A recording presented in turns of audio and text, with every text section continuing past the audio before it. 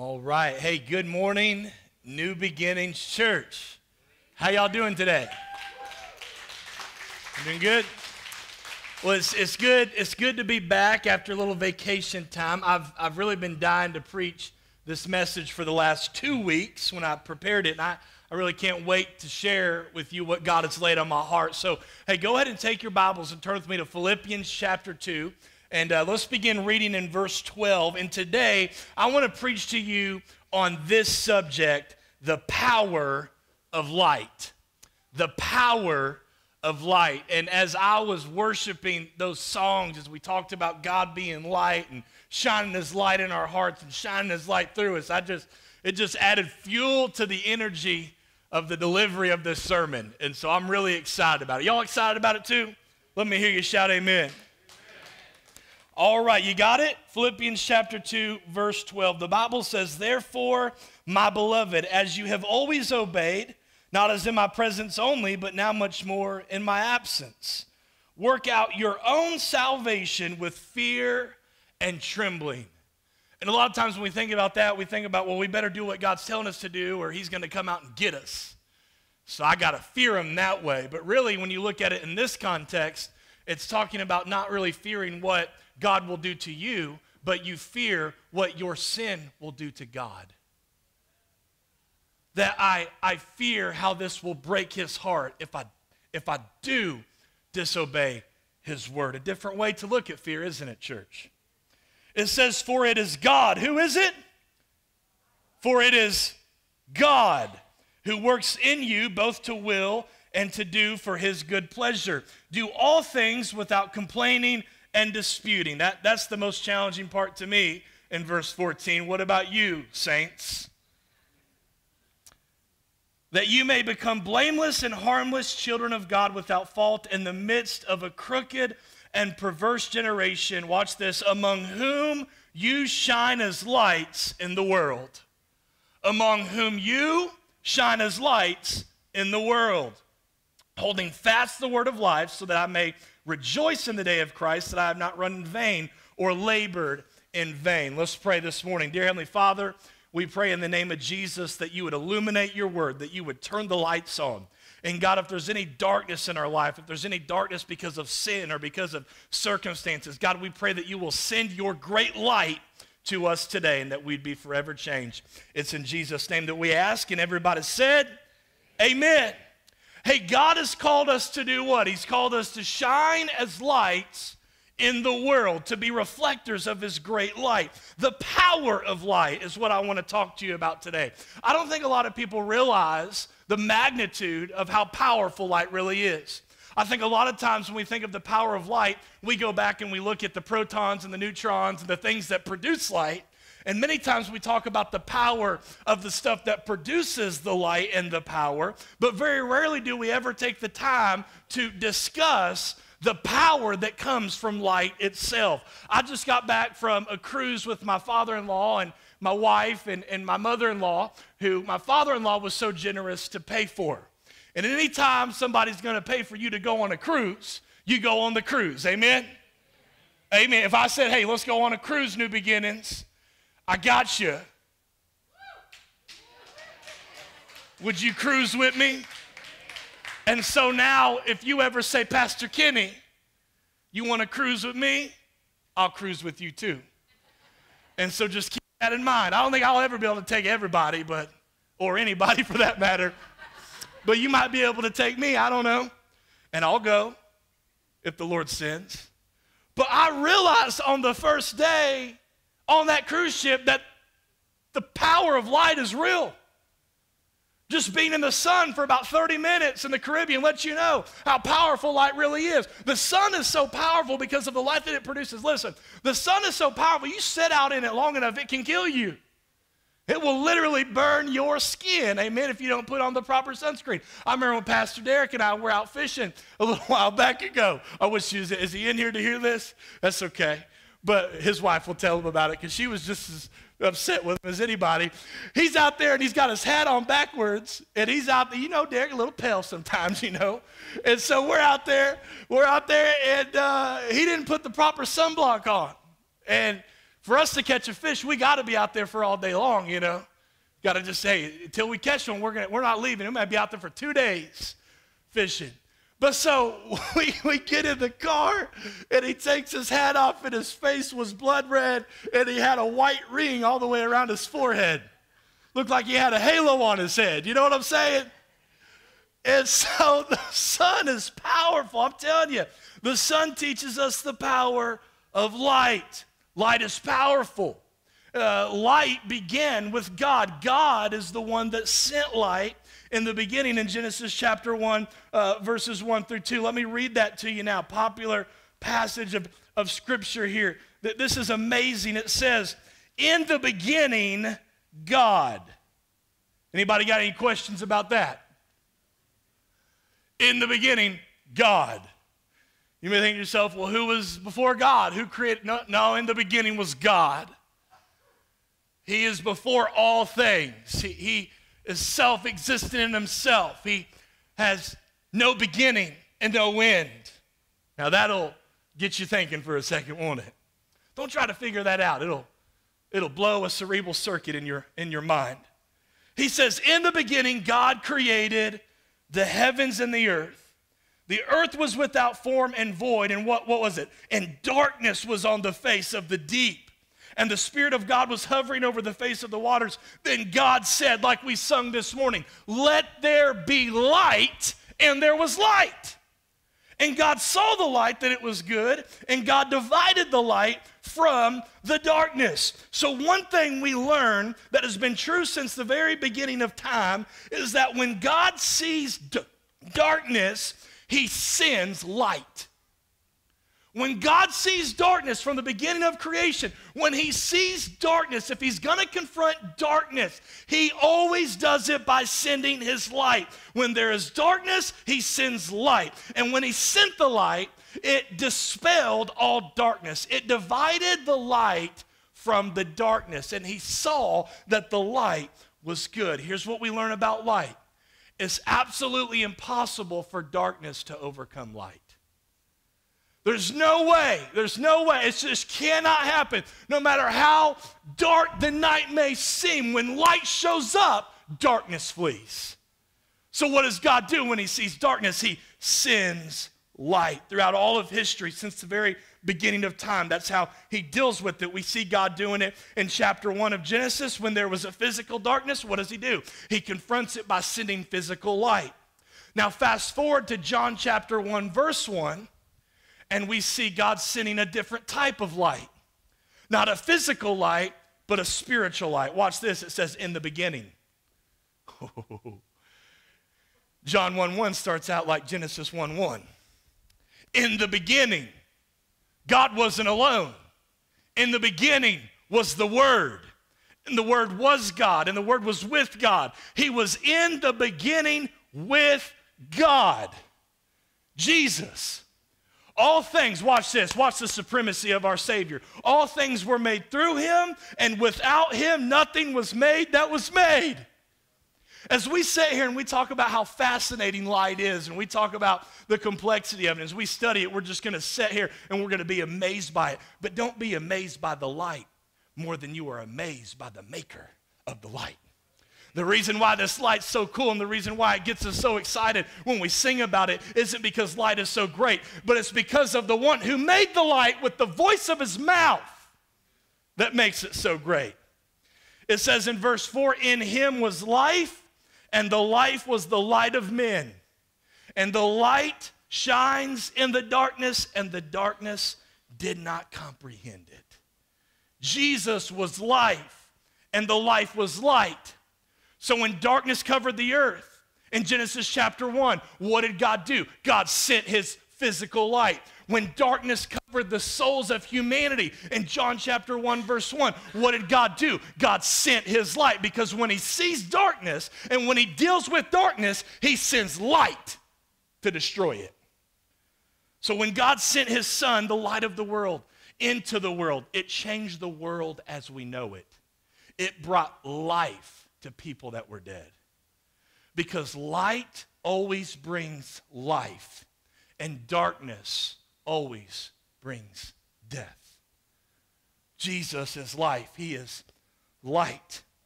There's power in light. When God confronts darkness today in your marriage, in your life, in your community, in your neighborhood, at your job, how does he do it?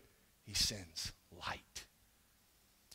When I began to study the power of light, I felt like this big when I began to study it because it's so complex scientifically, and there's so much to be said about the power of light, and you can be overwhelmed by all of the things that come with it scientifically. And today, we have this modern science, and we have all this stuff that's discovering the things that have been there all along. And so what's amazing about it is, we got these solar panels now, and because of the power of light, the power that the sun gives, you can put up a panel beside your house and wire it to your house. And because of the power of light, you can run your entire house electricity through a solar panel because of the light that's hitting it.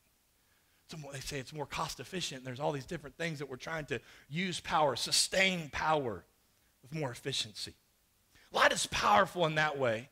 But what is most intriguing to me about the power of light is the speed of light. And I got to thinking about the speed of light, and I got to studying, and I got to doing a little bit of research about it. And light is everywhere. There are particles of light all around us that we can't even see because they're so small. But the speed of light is absolutely fascinating. I learned that light travels at 186,000 miles per second. Woo! That's fast, y'all. 186,000 miles per second. Now, to put that in perspective and to make it a little bit more relatable so that we can understand how fast that really is that if you're traveling at a rate of 186,000 miles per second, you can travel around the world 7 times in 1 second. That's pretty amazing, isn't it? And so light is powerful because of its speed. And when you look at the particles of light, they are so small that you can't even see them. And in quantum physics, they call a particle of light a quantum. And we're getting into something that I know very little bit about, and I had to study a lot of it to be able to communicate it to you today. So don't think I'm like this scientific whiz. I was a high school dropout, okay? I graduated college by the grace of God. And so I never took physics. I never took chemistry. I didn't make it that far. But thank God for Google, amen? So you got a particle of light, it's a quantum. And so the quantum travels. The reason it's so small, but it's powerful because it travels at 186,000 miles per second. Now, I want you to think of this quantum as a train. I want us to see the power of light today. This quantum is a train. Now, say this train travels 15 minutes one way and it travels 15 minutes another way. How long has the train traveled? 30 minutes. Not a trick question. You're like, 15 plus 15 is 30, right? All right, y'all help. It's 15 plus 15, 30. Some of y'all are like, I don't know, I want to debate that. You'll argue with a brick wall too, won't you? Husbands don't say amen. Get you in trouble. She's pointing at her husband, hey, Now, I want us to go inside this quantum train. And what I want us to do, we're going to travel 15 minutes one way, but we're going to be traveling at a speed of 186,000 miles per second. And so we travel 15 miles at 186,000 miles per second. We travel for 15 minutes, okay? Not miles, 15 minutes. And we come back for 15 minutes. Now, how far have we traveled? Inside the train, it's been 30 minutes. But outside the train, the time that has elapsed because of the rate of speed that we are traveling, we have now entered into a new dimension of time, and the time that has elapsed outside the train has been 30 years.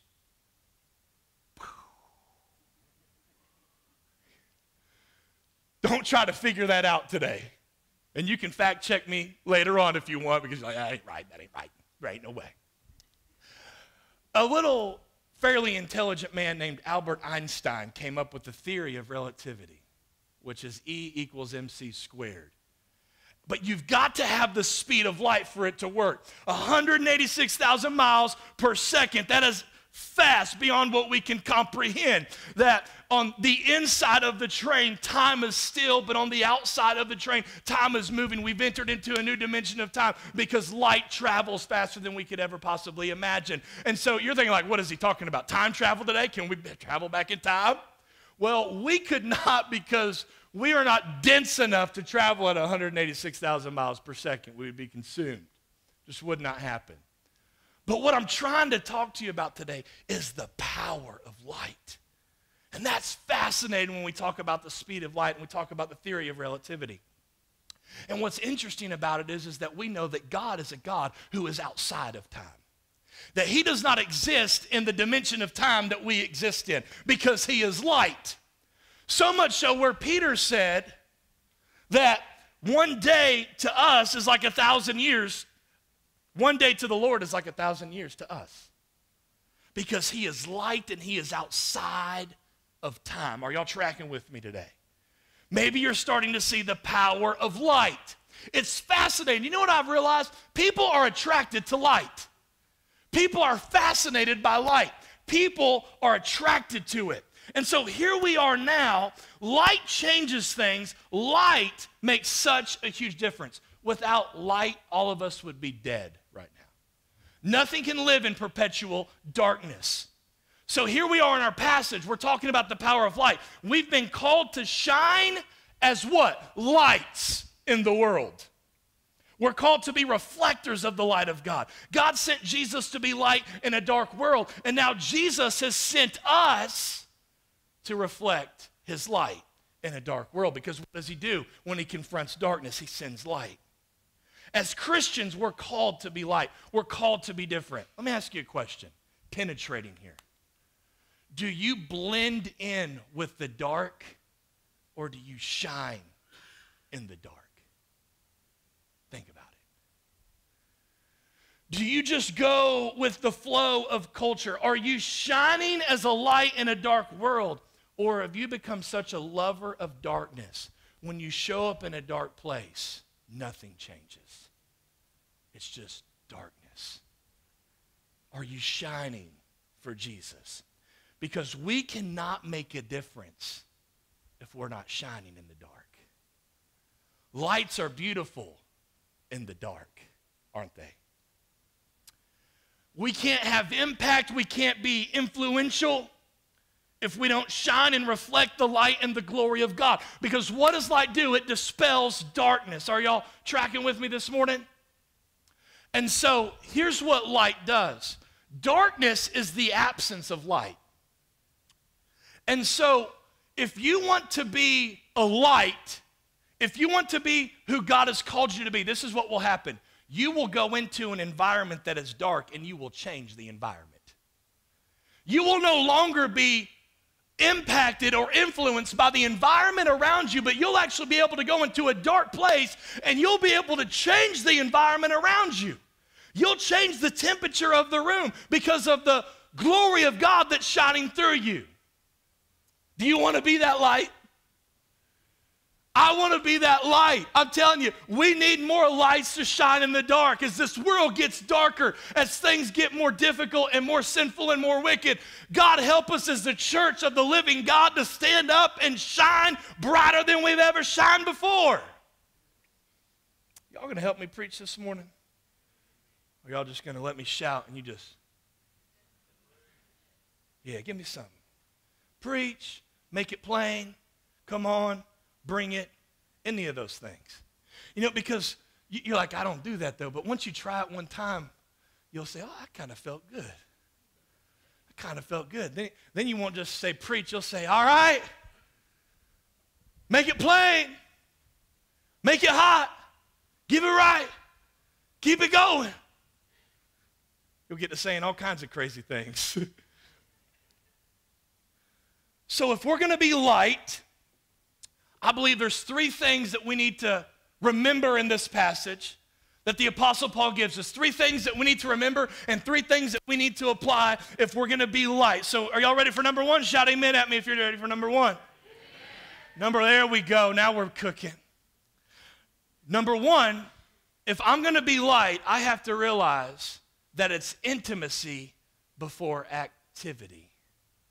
Intimacy with God before activity for God. Isn't that what Paul's talking about in verse 12? He says, work out your own salvation with fear and trembling, for it is God who is at work within you. It is God who works in you. So as I was studying this is what I wrote down for me personally. My public, y'all ready? Yeah, ain't nobody want to take notes, to get your phone out and tap in your phone, nothing like that, tweet it or anything like that, or Facebook it. But here it is. My public ministry is only as strong as my private intimacy. The only way that I can preach with fire and passion and influence and impact on a Sunday morning is because upon awakening, I got down on my knees and I cried out to God and begged him to use me Sunday morning at New Beginnings Church. And it's not just a Sunday morning ritual, but it's a Monday ritual, it's a Tuesday, it's a Wednesday, it's a Thursday, it's a Friday, because I will need the private intimacy if I'm going to be any use to anybody in public ministry. Am I preaching this morning? Paul says if you want to shine as lights in a dark world, you've got to realize you can't work out what God has yet to work in. I won't preach if nobody gives me anything. Work out your own salvation, but I can't work it out if God hasn't worked it in. You see, a lot of people are very, let me get down here a little bit closer to you so maybe you can wake up. See, this is how it is. It would be something, a lot of people are very active for God and they're serving God and they're doing all these things for God. And in the church, and many times even in the leadership, we will say, man, you're doing so much, you're doing such a great job. And you're like, well, man, this is getting everybody's approval, so you keep on doing it. But before you know it, you burn out and you fall flat on your face. And now you're not doing anything. And the reason why is because you had a lot of activity for God and you were doing great at that. But the power that fuels your activity comes from a private intimacy. And you failed, and you went around, you didn't fail, you went around the very thing that's going to fuel the light that burns in your soul. And the longer I go without the intimacy, the longer I go without reading his word, and the longer I go without praying to him, is the more my light will dim and fade. And before I know it, I'm burned out, while God's called me to burn bright. The same is also true. Man, I pray every day, I get in his word every day, but I ain't served in 5 years. You have not created an outlet or a conduit for God's power that is at work within you to flow through you. And so God says, don't just sit around and let me work it in, and you never work it out through serving and getting active. But also don't get active and work out and never get with me so I can put more power in you. And so it's the ins and outs of the Christian faith. It starts with God working in us. That's true for anything in life, by the way. One of the things that God has challenged me greatly over the last, I would say, 3 months in ministry as a pastor is that I can't expect more out of you than what I'm willing to put in you. Lord have mercy. Let me come back down here again and let me preach it. And let me make it a little plain to you. As leaders, you cannot get mad at the people that you lead for not working out what you failed to put in. And so it would be a bad thing if we never did a serve team training. It would be a bad thing if we never did a heart and soul. It would be a bad thing if we didn't do summer nights. It would be a bad thing if we didn't do those things, because every time that we do a training and every time that we do something, we're putting something in you. We're depositing something in you so that you can work it out. And you can't get mad at the people that you lead for not working out what you haven't even been willing to put in, because whatever you put into it is what you're going to get out of it. You know what I found? That's not just true for leadership, but that's true for marriage. Woo! You want your marriage to be on fire, hot and heavy and passionate, but you don't want to put in the romance that whatever you put into it's what you're going to get out of it. You want your kids to grow up and be a man and a woman of God, but God help you if you don't want to get up with them or sit down with them in the evening and invest in them and impart in them the principles and the things that God wants to do through his word in their lives. If I want my kids to grow up and be men and women of God, then I've got to be willing to put that into them while they're little now. That's true for your, whatever you're putting into it is what you're going to get out of it. If you don't like what you're getting out of it, you need to start changing what you're putting into it. It's the ins and outs, ins and outs. Touch your neighbor and say, it's the ins and outs. We see this all throughout Scripture. We see God working in people. We see him raising them up to work through them. We see it in the lives of people like Moses. We see it in the lives of people like David. We see it in the life of the Apostle Paul. You see, God, let me just say that. God has a special and unique purpose for each person in this room right now. He has a special purpose. He has a unique purpose. And your purpose is going to be different than the person sitting next to you's purpose. That's why Christ has told you to be an imitator of him and not somebody else. Because he can't use and bless who you pretend to be. He can only bless and use who he's created you to be in Christ Jesus. So you got to stop trying to be like everybody else and just be yourself and be who Christ has called you to be. And here's why. You are most effective.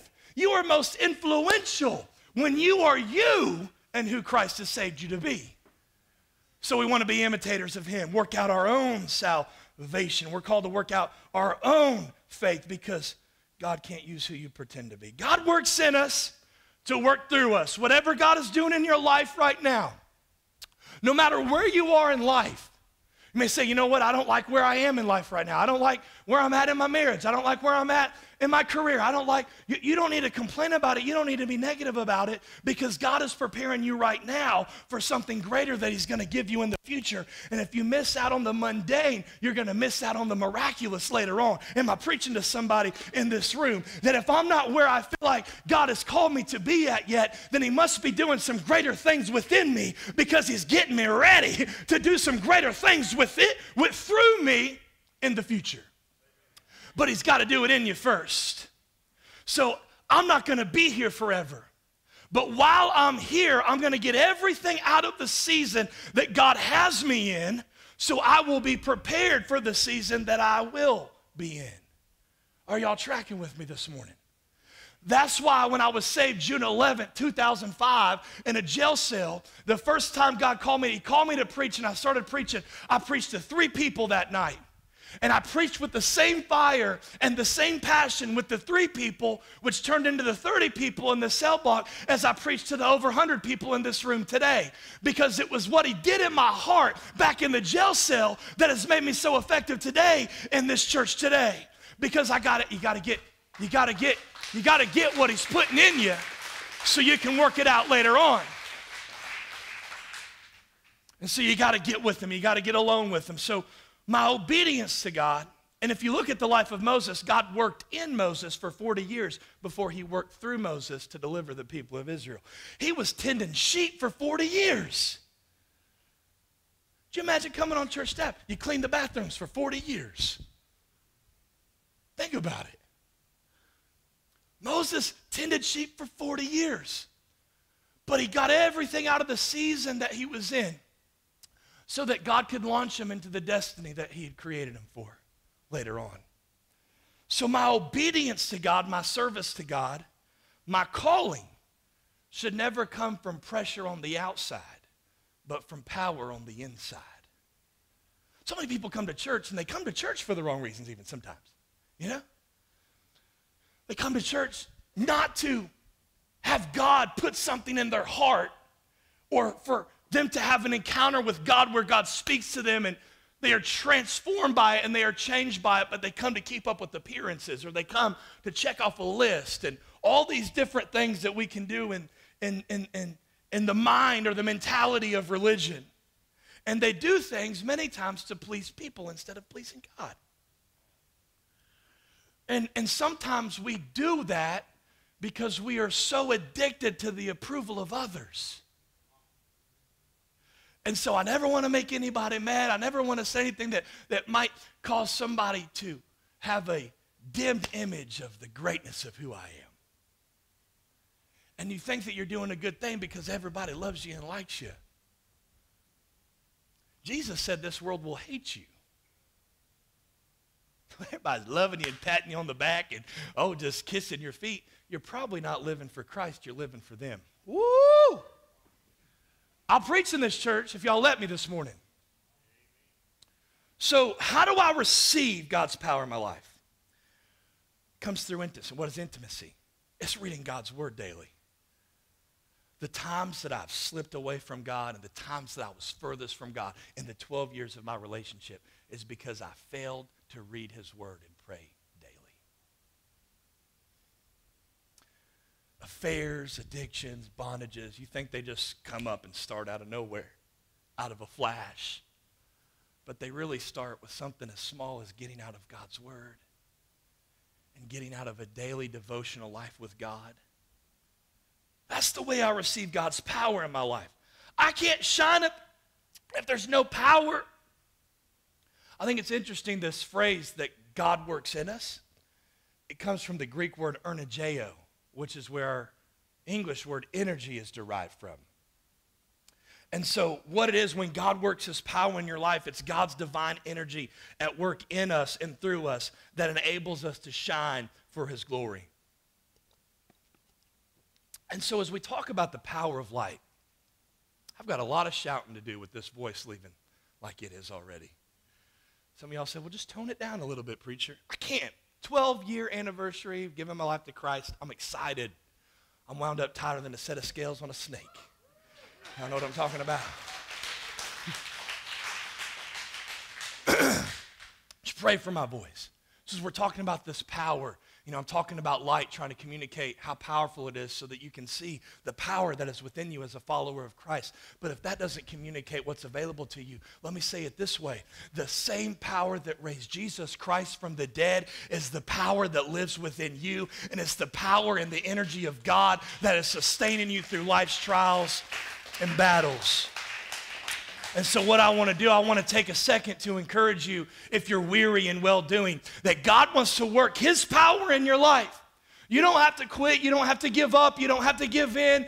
Listen, if your light is growing dim, if your fire is beginning to fade, this is what I pray, that today you would get in the presence of God, that you would cry out to God, and that you would hear his word, that it wouldn't just be preached in word only, but it would be preached in the demonstration of the power of the Holy Spirit, and that God imparts something in you that fans the flame that maybe is beginning to fade, that you'll leave this church today on fire, shining bright for the glory of God. Do you believe it can happen, church?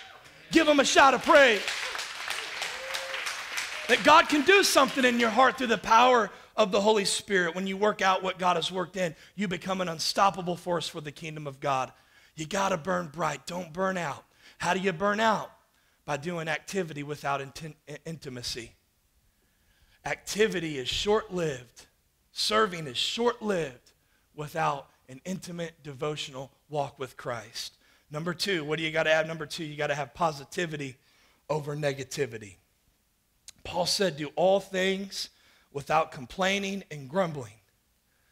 We got to learn to stop speaking so negative about everything. So here's the context. As I work out what God has worked in, I do it out of delight, not out of duty.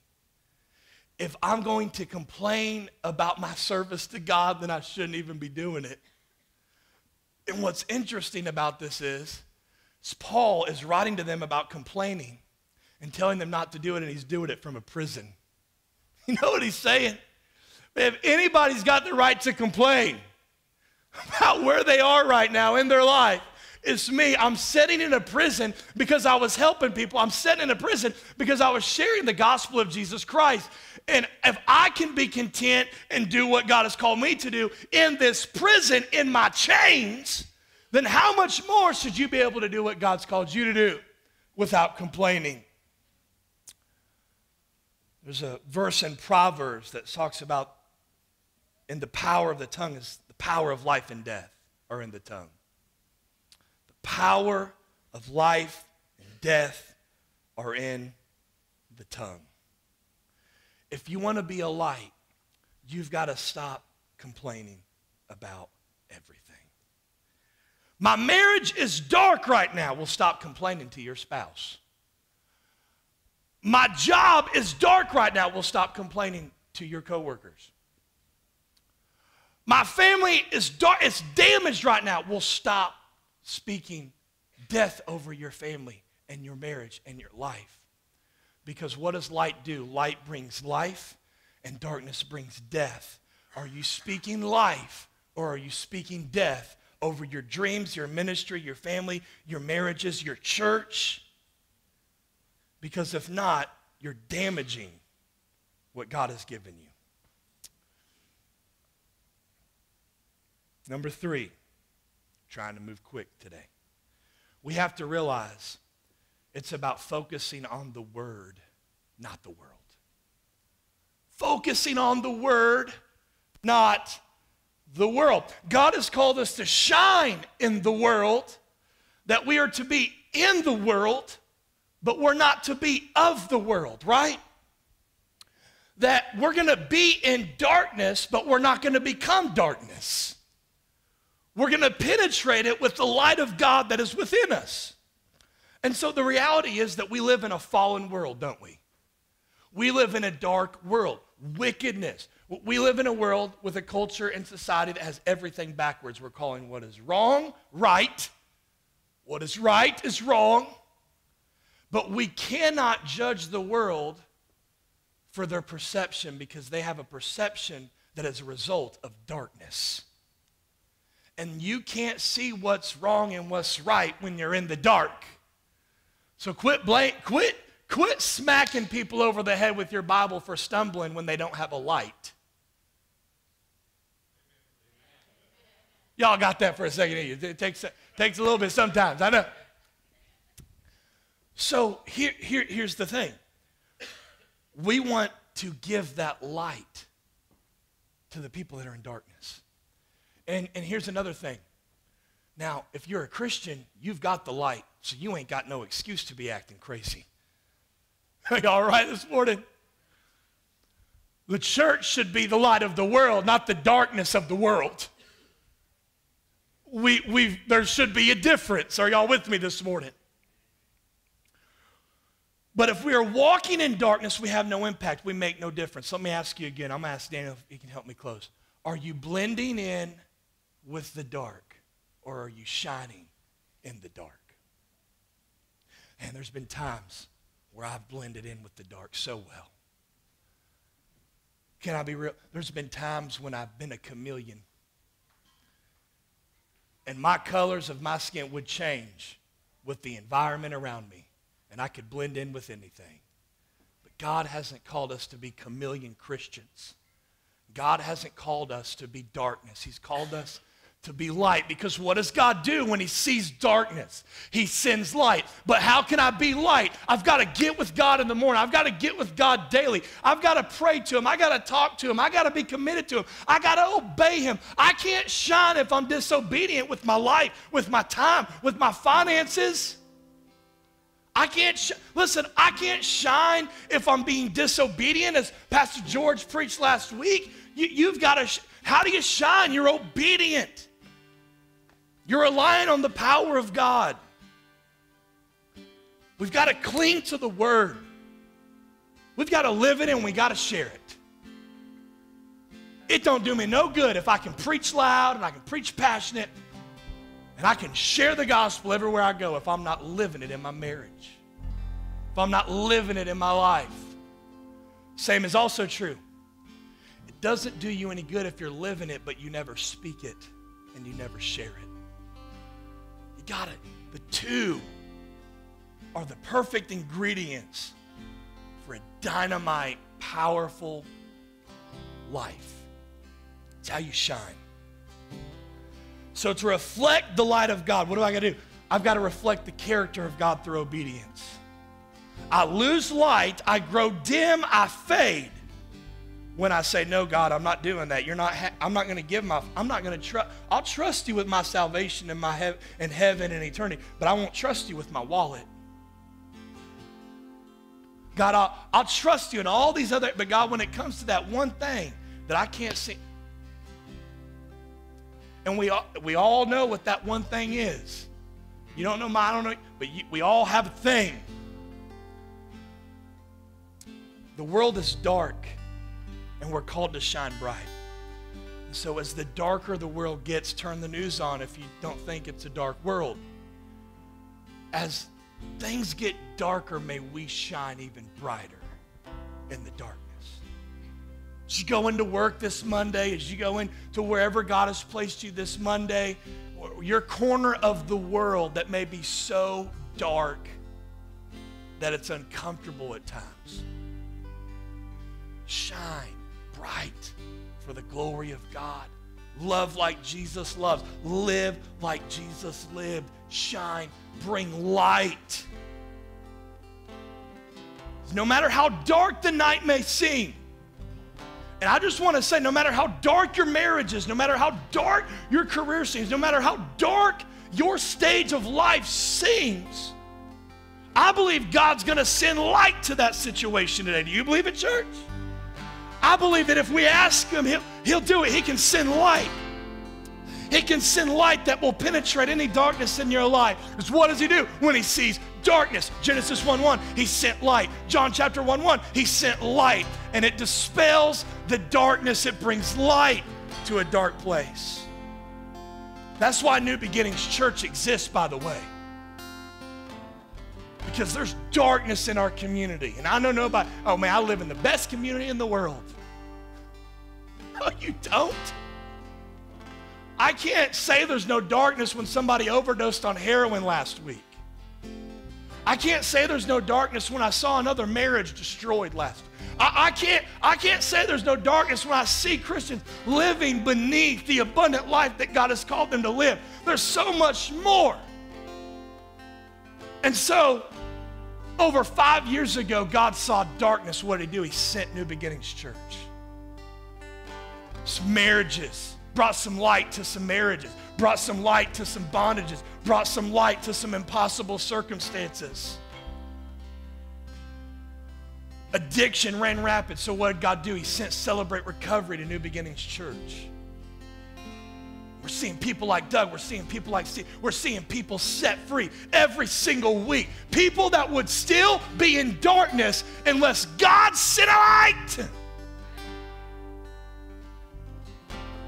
So maybe there's some darkness in your area of the world, and God's wanting to send a light, but he can't find anybody to send it through. And so I wondered if you would say today, you know what? There's darkness everywhere I go. And you know what? Maybe I haven't been shining like I should. Do you know that the God of heaven is looking down the towers of heaven today, and he's saying, I want to shine light in that community. I want to shine light in that workplace. I want to shine light in that family. I want to shine light in that marriage, but I don't have anybody that's willing to say, shine through me. Will you be that person, church? Will you say, God, use me? Use me, God. If that's you, give God a shout of praise. I want God to shine through me. I want God to use me. If he won't use anybody else, I'll say, God, use me. Shine through me. Darkness is tricky. I remember over 2,000 years ago, darkness thought it had won. Thought that darkness had defeated light once and for all. There was a battle between light and the darkness outside the city gates of Jerusalem on the hill of Golgotha that we call Calvary.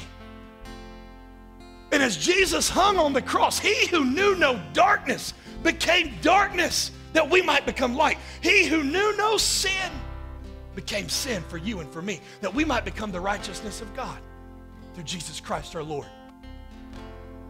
And as he's hanging on the cross, becoming sin, battling darkness, the Bible says that the sky grew dim. And when he breathed his last breath, when he committed his spirit, the Bible says that the earth shook and the rocks quaked and the sky went dark. And for 3 days, 3 days, you know, it was amazing. I gave my life to Christ in solitary confinement in a jail cell 12 years ago. And you know how long I was in that holding cell by myself? 3 days. Oh, Lord, have mercy. And I'm telling you, I don't care how dark your life is. I don't care how dark your situation is. I don't care the condition of your situation or your circumstance. This is what I know. Third day is gone its way if you'll hang in there. If you'll cling to God, if you'll just have faith, He's going to send His light, because when He sees darkness, He sends light. And so on the third day, when the physical sun was rising, and God was given physical light to dispel the physical darkness, on that same Sunday morning, the Son of God rose and gave spiritual light. And ever since He rose from the grave, ever since that tomb's been empty, spiritual light, everlasting life has been available. Have you experienced it in your life? I wonder. You can't put out something that God hasn't put in. You can't shine until Christ puts His light within your soul when you place your faith in Him. So with heads bowed and eyes closed, if you're here and you want to experience this glorious light, today would be the glorious day for you where you run out of that grave. I did it 12 years ago.